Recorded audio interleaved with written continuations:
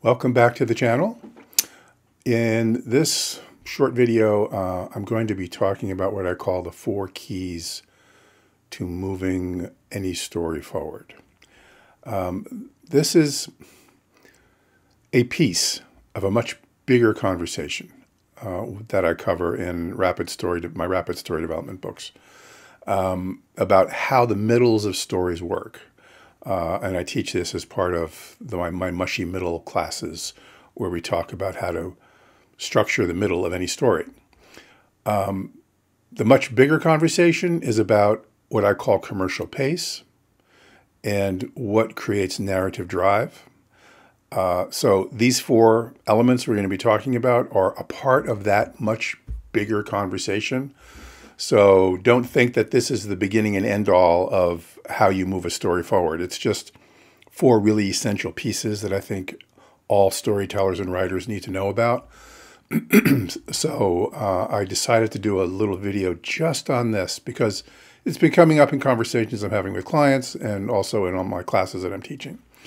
So if you want to get a deeper appreciation for the overall topic, however, you can check out Chapter 12 of Rapid Story Development, How to Use the Enneagram-Story Connection to Become a Master Storyteller, or the Rapid Story Development ebook number 1 on commercial pace.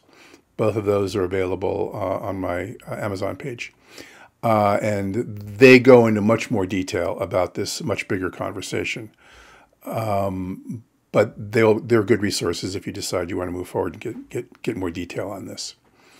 Okay, so settle back and take a listen, and I'll see you back here soon. We've all heard the phrase, move the story forward. That's what the middle is supposed to do. Move things forward. That's what every scene, story beat, or sequence of scenes is supposed to accomplish. Move things forward. The first quarter of your story, or the beginning, sets up the protagonist, sets up the world, sets up the parameters of the adventure as a whole, the core relationships that are going to drive the middle of your story. The last quarter, or the ending of the story, ties up the subplots, resolves the big plot questions established by the first 3 quarters of the story, and resolves the internal, external needs of the protagonist, i.e. their emotional arc, gets them their goal met, etc., etc. Right? The middle, or what I like to call the wasteland, between the inciting incident and the all is lost moment, or what I call the doom moment, is where you move things forward and connect the beginning to the end. The middle of your story is your story. The middle is where all the action literally happens. The middle is literally where all your core character development happens. So if you aren't moving things forward in an effective way, guess what that means? It means your story's languishing in that what I call a mushy middle, where maybe lots of things are happening and things are busy, busy, busy. But nothing is moving and building, creating tension, engaging the reader or the audience, if it's a movie or a TV show. That's a big problem because the middle is your story. Like the arrow of time inexorably moving in the direction of the future, the story arrow must move inexorably into the story's future. But what does move the story forward really mean? I believe this is one of those story memes that all writers like to use, but don't think too much about because, there's an innate understanding about what this means. What's not to get? Move it forward. Next.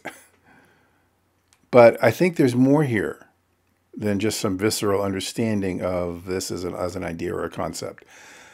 I think move the story forward means something very specific. In fact, I think it means several things. And if a writer can understand what those are, what those mean, he or she will be much more successful at trying to accomplish the tasks. If you're going to move the story forward, you must accomplish one or more of four specific things.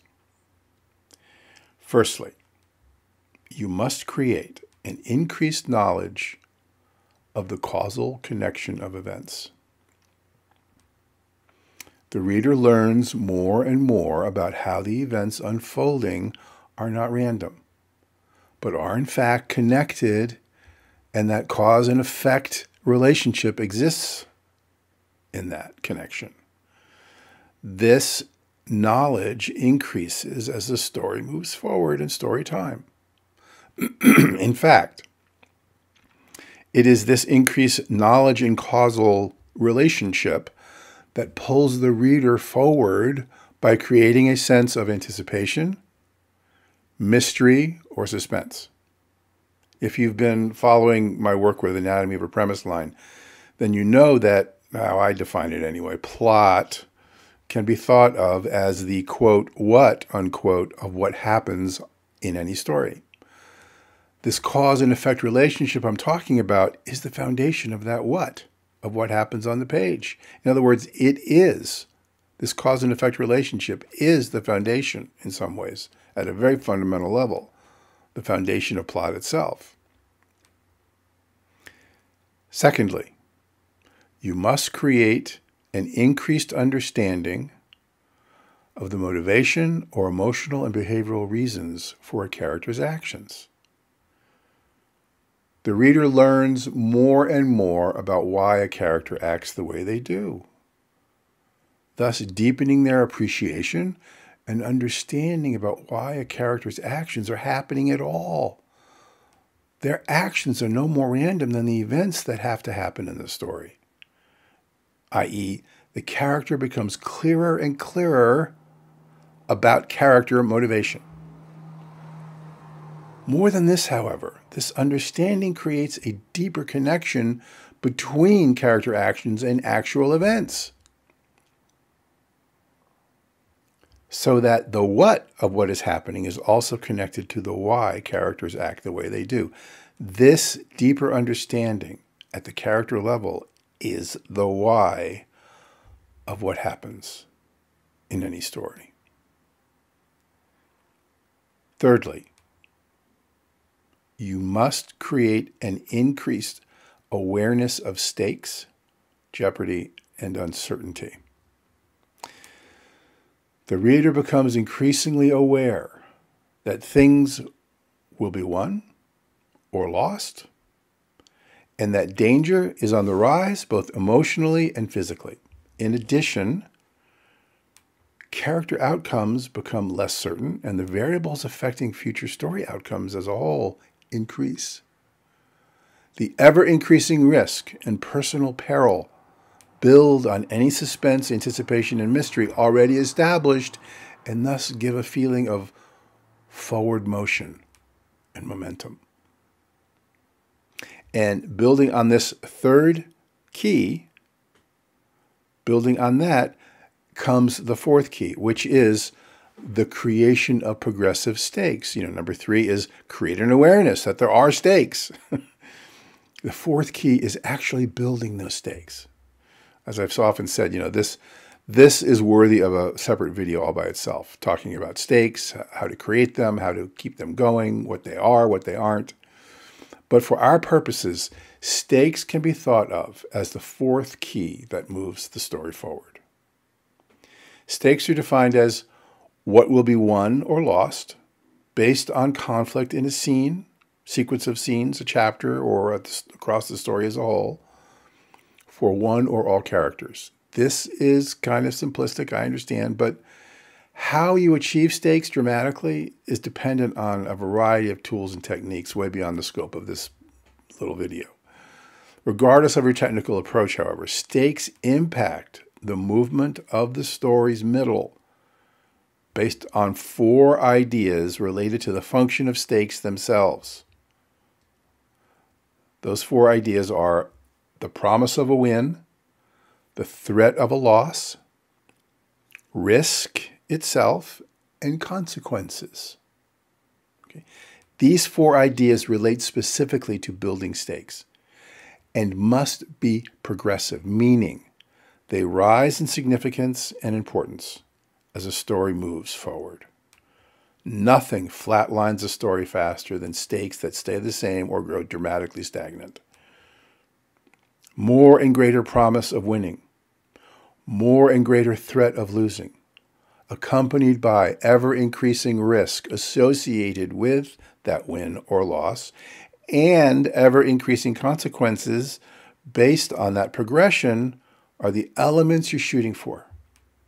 In other words, the story moves forward through story time when characters have more to win or lose in any given situation, be it in a scene, sequence of scenes, or across the story as a whole, and the exposure to danger increases, and the results or effects of that exposure likewise increases. All 4 of these keys, increased knowledge of cause and effect, increased understanding of character motivation, increased awareness of stakes, and lastly, the actual creation of progressive stakes themselves, must all work together to build narrative pressure, contribute to story complications, and convey a sense of building momentum and forward motion across the entire story space. These 4 keys are what move any story forward.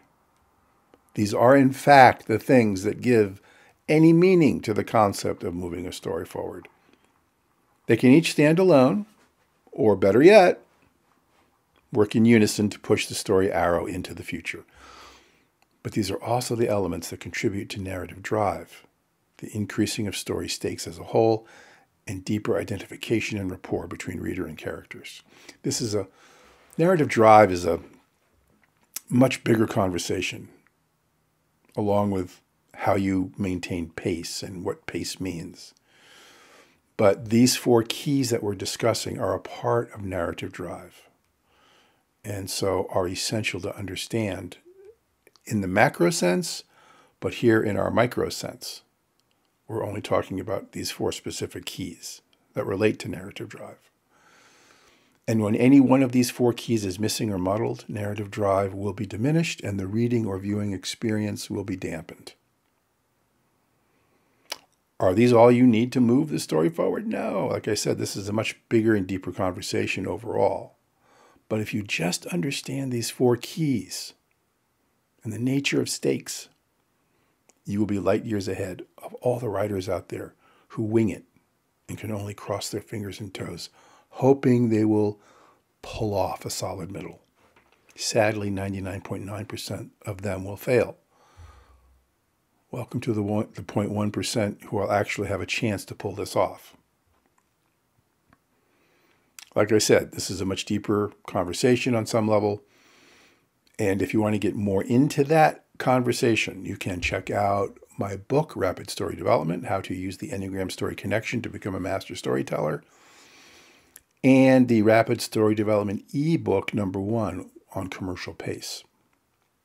Those resources can be found on my Amazon author page. Just check the links below in the description section and you can go access those. And you can get a lot more information on all these pieces that we're discussing. But minimally, you now have the 4 keys to understanding how stories move in an inexorable direction forward in story time.